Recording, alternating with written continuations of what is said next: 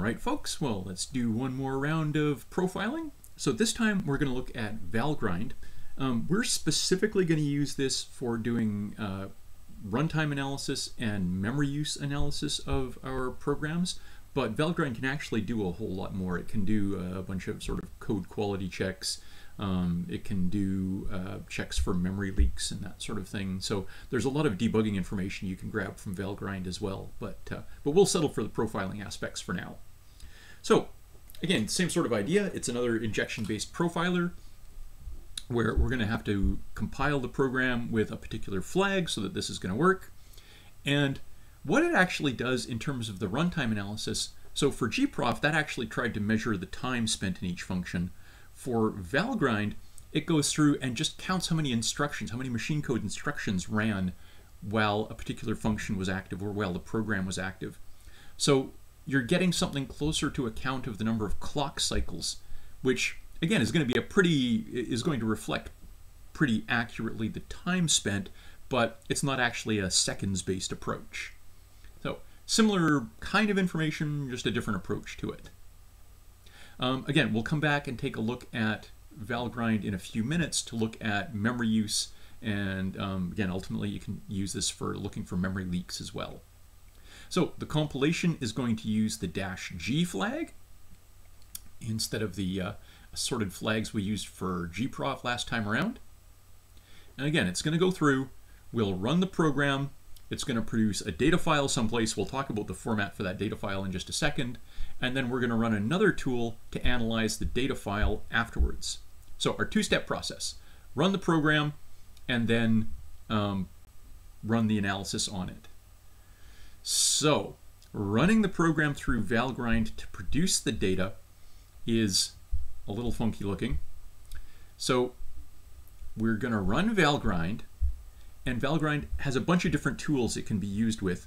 Callgrind is the one that does the runtime analysis for us. So we're going to run valgrind. This tool option is going to be for callgrind, and then you give the instructions for how to run the program. So what the name of the executable is and whatever command line arguments it's going to take. So that will go through and run it through valgrind to do the analysis that we want. It's going to produce an output file that's going to be called callgrind.out.someInteger. And that integer is just going to be the process ID for whatever this process value was when it ran. So it might be, you know, callgrind.out.624 or something like that. And so then we're going to run the data analysis tool, callgrind annotate, that's going to take the data file and turn it into a human readable form. So we give it the name of the file, callgrind.out. whatever that integer value was. We're going to throw a couple of extra flags in here, inclusive, on, and tree, and this is going to be what actually gives us a breakdown of the individual functions and who called them, and we'll get closer to the kind of breakdown that we saw in gprof with those flags in use. Otherwise you can wind up with a pretty compact set of flags there. So let's give that a try first, and then we'll come back and talk about it a little bit more. So, and we're back with our sorter example. I'm just going to get rid of that gmon.out so we don't have it cluttering things up. So I'm going to recompile with the -g flag, my sorter.cpp. We'll throw that into an executable named sorter, and then make sure we've got it, and then we'll run our valgrind. Our tool is callgrind. Oh, that didn't show up well on the slides. It is actually 2 dashes for the option there. The tool is callgrind. We're running sorter, and I don't know, let's pick a data size of 1,000, something like that. So we run it. Valgrind is going to do its analysis. The program's going to run, and then at the end, oops, we'll see that it's produced this callgrind.out.3591 in this particular case. So let's take an analysis of that using our callgrind annotate callgrind.out. What was my number there? 3591. And I want this to be inclusive. And I want the tree format. And I'm going to pipe this into less because it might spew out a bunch. Okay, so now we get our analysis and a bunch of stuff that we don't really care about. I'm going to skip down here and we'll start getting a look at the counts of how many different machine code instructions ran for different functions. This top level one's actually probably going to be for the program as a whole. And as you can see in this case, we've got a lot of junk from all of the different functions that were included from other libraries, which we don't really want. So this is one of those cases where we'll run the program again, but I'm going to use our grep-v to filter out all the lines that contain the word build. And then we'll put that into less and we can get something that's a little closer to just our stuff. So now with all the extra junk filtered out, we've got a breakdown that's a little closer to what we're looking for. You know, maybe I want to filter out the start part as well, or maybe use the underscores to filter out. But down here, we start getting an idea of the time that was spent in specific functions. Again, these are counts of machine code. So we spent 50 million instructions in main and the stuff it called. 20 million in the call to test random. 27 million in the call to test reversed. We spent 18 million in sorter when it got called from test random. We spent 23,000 in sorter when it got called from test sorted. So it actually was much more efficient when working on sorted data than on random data. And on that worst case scenario where it got called with the reverse sorted data, right, we ran basically 26 million instructions. So now you start seeing a better breakdown of the behavior of our sort function depending on what kind of data it was given.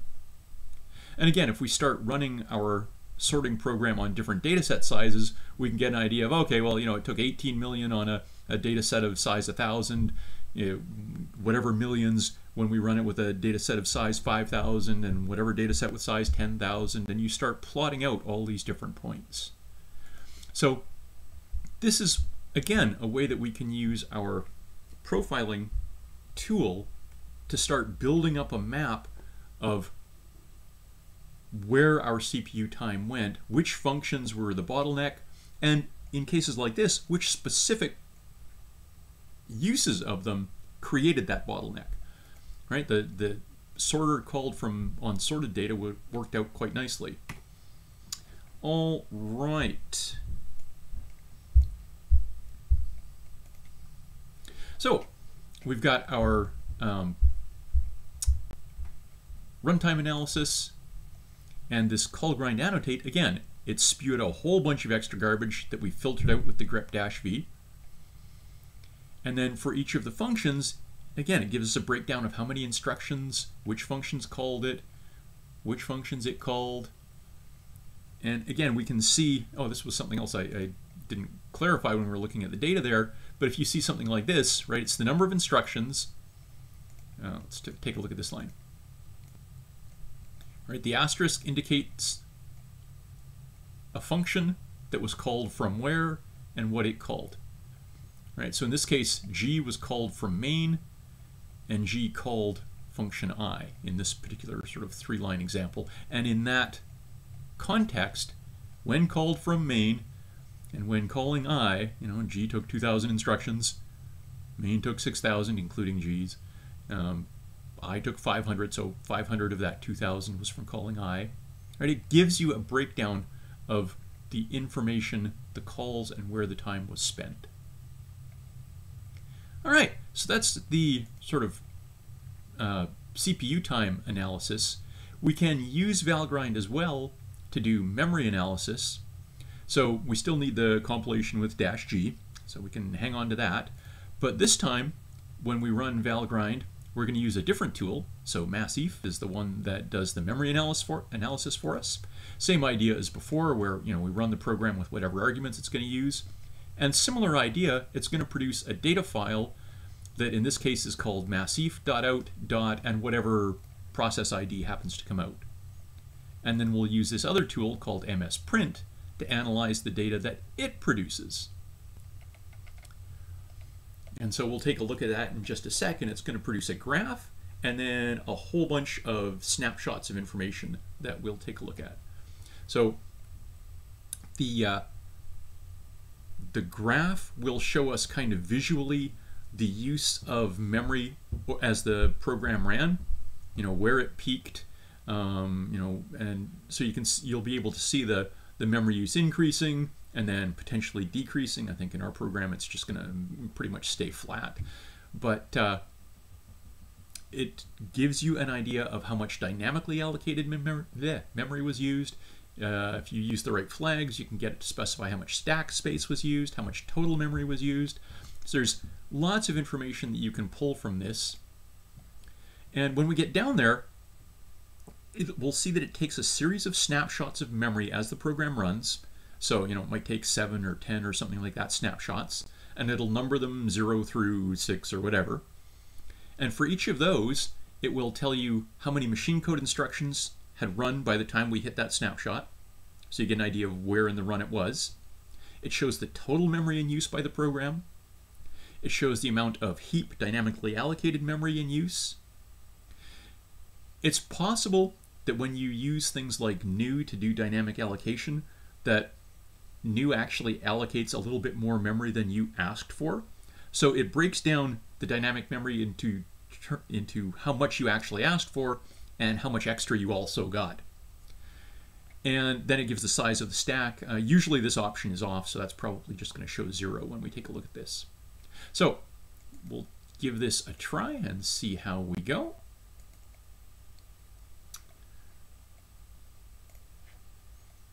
And let me get my windows organized here. Okay. So same sort of idea. We've got our program. It's been compiled. Let's remove that callgrind.out. Okay, so we want to run valgrind. And this time the tool we want to use is massif. We want to run our sorter. And again, let's use the size 1000 for this. And it goes through, it runs, program produces the output it does normally. And if we have a look, then we see that we've got our 3604 is the process ID it used this time. So we've got massif.out.3604 has got all this extra data in it. So now we want to use that msprint program to analyze massif.out.3604. And so, oops. How about I pipe that into less so that it doesn't just go skimming past us there. All right, so I mentioned that what it does is produces a graph of the memory use. So if you're using a program with dynamically allocated memory where you wind up, adding to a linked list or a tree or something like that over time, then you'll see that your memory use grows slowly over the course of the run. And maybe if you start deallocating things, it starts declining after a certain point. In our program, we just used all the memory right at once. So you just see the memory use go whomp straight up, and then it's flat from that point on. So in our case, the graph isn't very interesting, but you get the idea that it just produces a quick, simple ASCII graph of the time use over time. Yeah, the memory use over time, rather. So it tells you how many snapshots of memory it took over the course of time. So it took 7 snapshots in this case. And then for each of the 7 snapshots, it tells us when that took place, just as the count of the number of machine code instructions that had run, the total amount of memory that had been in use, how much of that was dynamically allocated, the heap, how much was extra beyond what was actually asked for, and then the stack space, but again, we've got that option turned off, so that's just 0.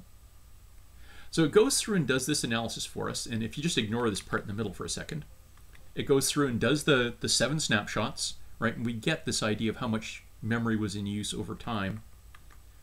At the point in the program where the most memory was in use, it gives you a further breakdown of what percent of the memory allocation came from different function calls. So how was that space actually allocated? And in our case, most of that took place with internal library information. So that's all happening in the background someplace. If you're actually using things like new or malloc or whatever it might be, then in a specific function, then you'll see perhaps a more useful breakdown of where the allocations came from. You can throw in additional flags for valgrind that tell it to do things like leak checks, where it will go through and try and analyze your code and see if it detected any memory problems as it ran, but we'll leave those options for the time being. All right, so that is the idea. We've had a chance to play with gprof, we've had a chance to play with valgrind, and yeah, we'll plug ahead from there.